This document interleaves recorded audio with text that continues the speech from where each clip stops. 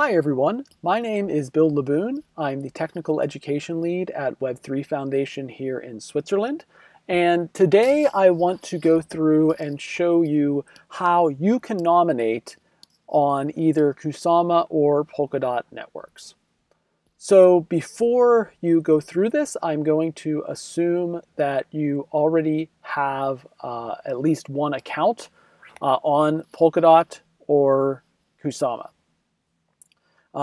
If not, then you should create one. You can do that under the account setting, but I'm not going to cover that in the video. So the first thing we should talk about is what exactly is staking.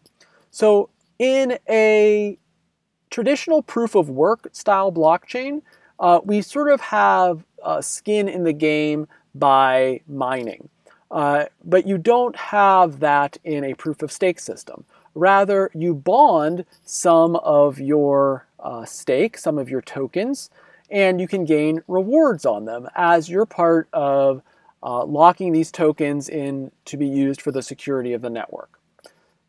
So in a nominated proof of stake system such as Polkadot or Kusama, you don't have to run your own server to do this. You can essentially loan your DOTs or Kusama tokens to a validator, someone who's actually running a node and producing a block, but you don't need to run one yourself. So in this, I'm going to show you specifically how to nominate, but if you're interested in running your own server, then there are lots of details on how to do that if you look up Polkadot or Kusama validators. So if you go to in your web browser, polkadot.js.org/apps. That will take you to the main page of an interface to either the Polkadot or Kusama network. By default, it will probably start you off on Kusama. If you're interested in changing that, go to the upper left-hand corner and select Network and go to Polkadot instead. You'll see there are several different possibilities for Polkadot or Kusama. It doesn't really matter which one of these you select. They're just different nodes or different computers, but they're all on the same network. So for instance, both Polkadot hosted by Parity and Polkadot hosted by Web3 Foundation will both connect you to the Polkadot network. The only reason you might want to use one instead of the other is if one is down or is acting very slowly or whatever. So we're on Kusama, and since we want to stake, we're going to go to the staking tab. And what we will see here are all of the validators that we can nominate. So the validators are the actual computers which are producing blocks and extending the blockchain. Again, as a nominator, we are just going to loan or you vote for basically these validators that we trust, that we want to lend our tokens to. So we can see currently on the Kusama network there are 350 slots for validators and 350 validators. There are 152 other validators that are waiting to become active validators, since there's a limit on how many validators there can be. And there are 1,050 accounts that are nominating. That is, they're loaning their money, or excuse me, loaning their tokens to the validators in order for them to stay in the active validator set. So you as a individual user, you can see I have a few accounts here that are already nominating. Click on Account Actions and then plus Nominator. So in this screen, we are going to set up our nominator. And while behind the scenes it is more complicated, the user interface here makes it relatively easy for you to set up your own nominator. Now, generally, you will have two accounts to nominate. A stash account, which is where you're going to store your tokens, and a controller account where you're going to actually issue commands. So you can have both of these the same. You can't have your stash account be the same as the controller account. And it will be easier to control. However, you lose the ability to make your stash account be colder, to store it offline. If you have your controller account online and your stash account cold and offline, your stash can be very secure, but you can control all of the funds in it in terms of which validators that you are nominating. So this lets you do things online using the implicit power of your tokens without actually having those tokens online. Think of it as having a proxy vote on your behalf. So the controller account can act almost as a proxy to the tokens in your stash account. So I created 2 accounts here, tutorial controller and tutorial stash.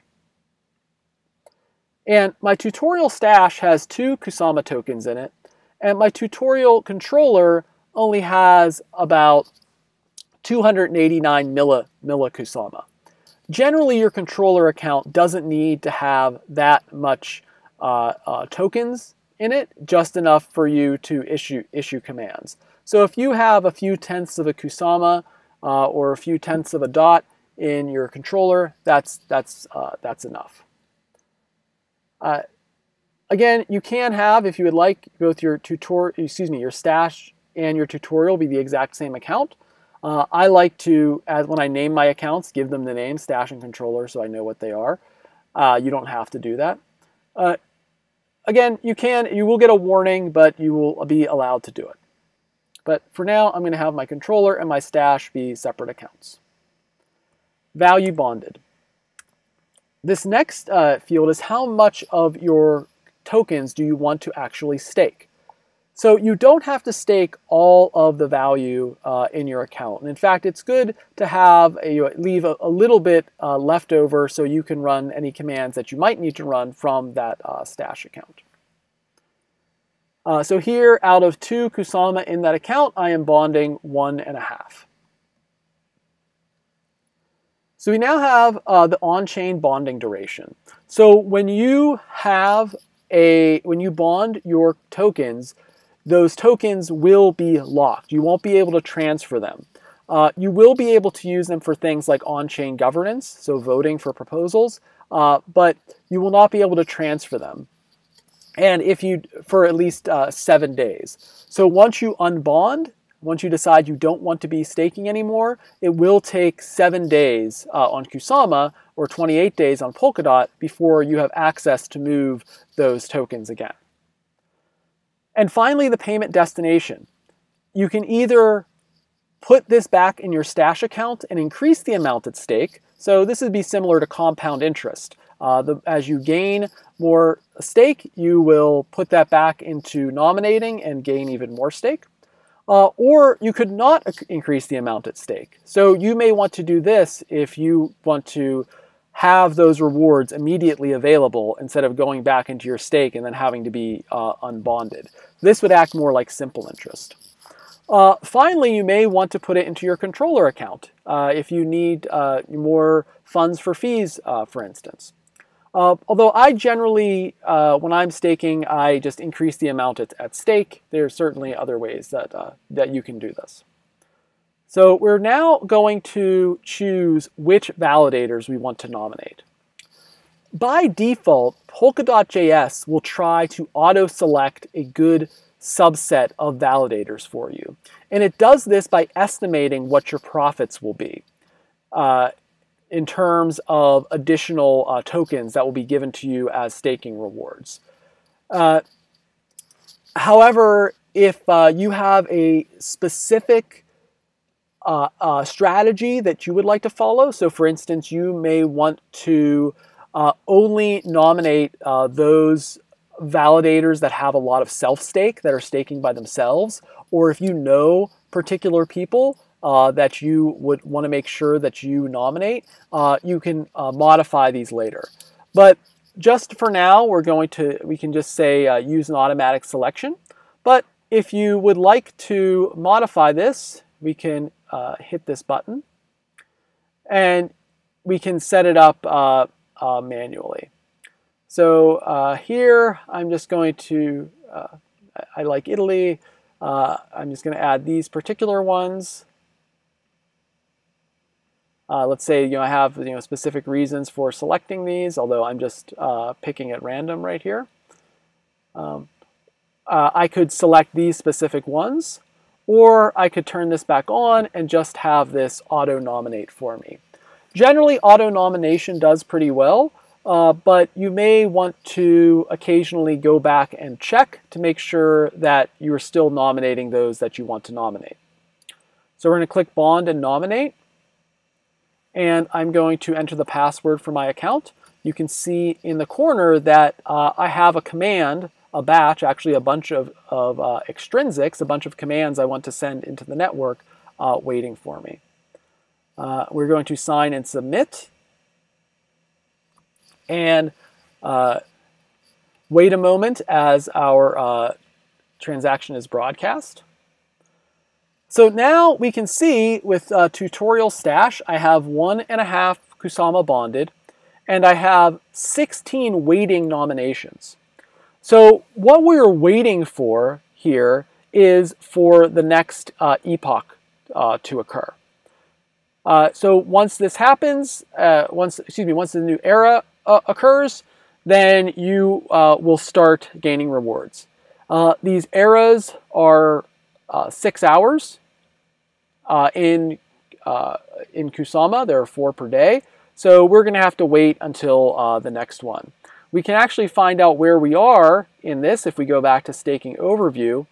And you can see that of this era for 6 hours, we are now on block 321 out of 3,600. And so this is, we're going to have to wait a while for us to actually start gaining rewards on that account. So if we go back to account actions, we could decide that we want to stop using the staking.chill command and say that we don't actually want to do this. Cancel that. Or we can bond more funds or unbond some of the funds. We can change what our controller account is for the stash, or change the reward destination. So remember, we were increasing the amount at stake. We could decide we don't want to increase the amount at stake, or send it to the controller account instead. Or we can decide we want to set nominees. So if we decide that nominees that we were using before are not the ones that we want now, we can modify them here. Once you are nominating, you will see that you may see active nominations, inactive nominations, and waiting nominations. So generally you will only see one active nomination at a time. These will change as the epoch changes, or as the blocks change, and inactive nominations will take over. So you will have one active nomination generally at a time. It is entirely normal to have active and inactive nominations. If you see waiting nominations, these are nominations of validators that are not in the active validator set.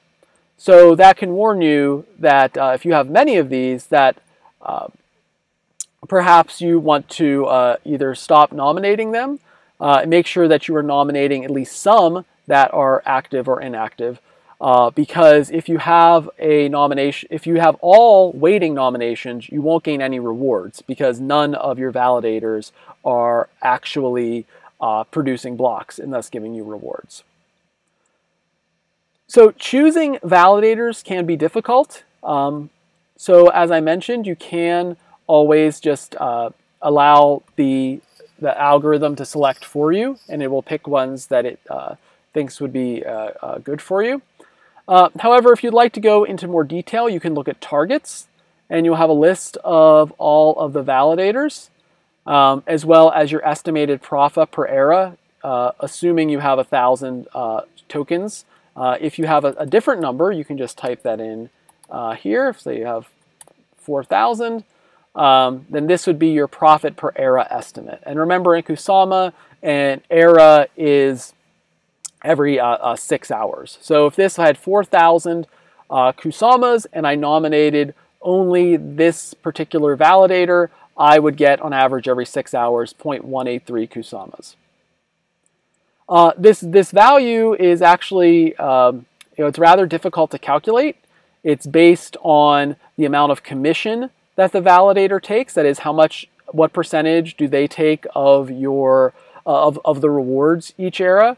How much total stake they have versus how much you'd be adding to it, as well as the staking percentage of the entire system. So you can see here in Kusama, we have about 61% staked. The maximum amount of stake will be provided at about, of rewards will be provided at about 50% stake. If there's less than that, individual stakers will gain more tokens per era, and if there are more, they will gain less. So we can think of it as sort of almost a bell curve, where if there is less than 50% staked, then we try to make it much more valuable for people to stake. And if they're more than 50%, we make it slightly less valuable for people to stake, and they do other things with their token. The last thing I wanted to cover is payouts. So there's actually a sort of complicated way that your rewards will be given to your account. The validator has to, or somebody actually has to call a command in order to pay out the rewards to every nominator. So normally the validator themselves will do this, but if you haven't received payouts, you can actually go to this screen, the payout screen. It does take quite a while for it to show up, and you can force the payouts. This does mean that you have to pay a slight fee, a very small fee, just for a transaction. However, it will make sure that you get your rewards if they don't automatically give them to you. So the last thing I wanted to cover here is if you're interested in more statistics on a particular validator, you'll see there's a little chart on the far right of each validator. And this little chart icon will retrieve information for that specific validator so that you can see if they've been slashed, or the amount of rewards they've been giving, how much stake is behind them, and what has been the history of that stake. It will take a little while to gather all of this information, so don't be concerned if it does, but this will allow you to look up more information and make a better informed decision about which validators you actually want to follow. So hopefully this has whet your appetite for staking on Kusama or Polkadot. Thank you very much, and I will see you on the networks.